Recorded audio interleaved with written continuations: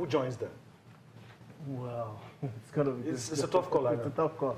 It's a tough call. We just have to wait a bit. It's gonna be a tough that call. one last game. Yeah, that one last game. Just have to wait for that spot. I don't know who's gonna join them, but it's gonna be tough. Okay. All right.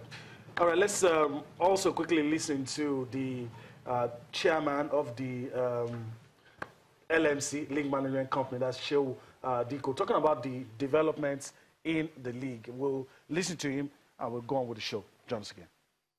There are gaps. There are things that need to be done to see that we jumpstart the football economy in Nigeria.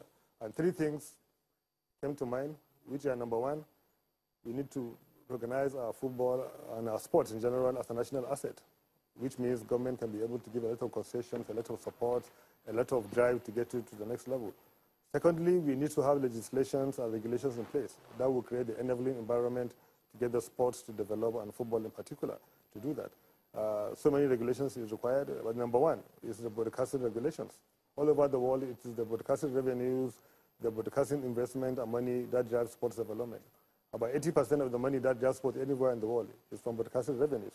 And also, even the 20% is driven by broadcasting, because the sponsors that come to align with sports will be there because the broadcasting is there. So we need to sort out our broadcasting code, our broadcasting rules, to make it perfect, to support, protect, and drive our local content. We need to also have specific regulations that will be able to support the industries and the businesses and everybody involved in sports, like tax breaks, like special concessions and what have you for everybody involved in sports. We need to also have specific sports regulations that drive the governance, the credibility, the reporting cycles of sports to make sure everything is transparent. It's good. That has to be done. The third one is to have the investment infrastructure. There's need to put a development fund for sports development. The same way they put development funds for agriculture, for entertainment industry, and what have you.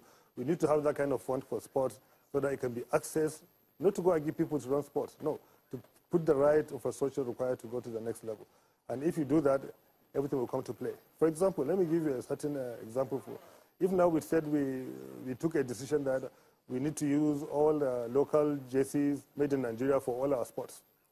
And now we give the money for the people to set up the factories. In football alone, we can be able to do merchandising of over 100 million kits a year, for example, if everything is done rightly. That is over 500 billion of naira economy being created.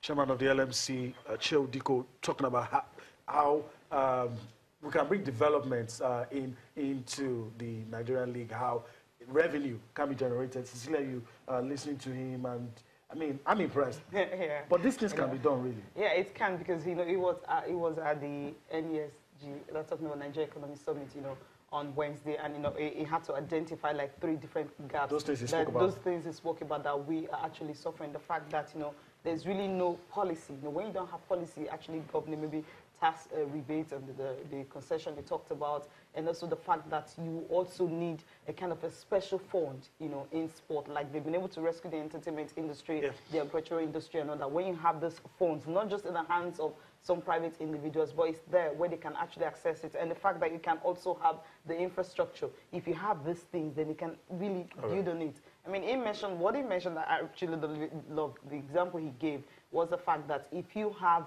a kind of a factory where there's a policy that all the jerseys that the clubs will wear can be manufactured in Nigeria, and if they can do that, then you look at the revenue that's going to come to these clubs and not going outside the shores of the country to get these jerseys and come here and all that. So these clubs can actually make revenue without having to rely on government. Yeah. But then the government will have to drive it. Yeah. But they need those policies so that everything can work. Broadcasting rights also that he talked about is also another important aspect they also have to look at. Yeah, and if I, as a comic relief, maybe we should start saying, if you're coming to watch any of these local league games, wear our jerseys.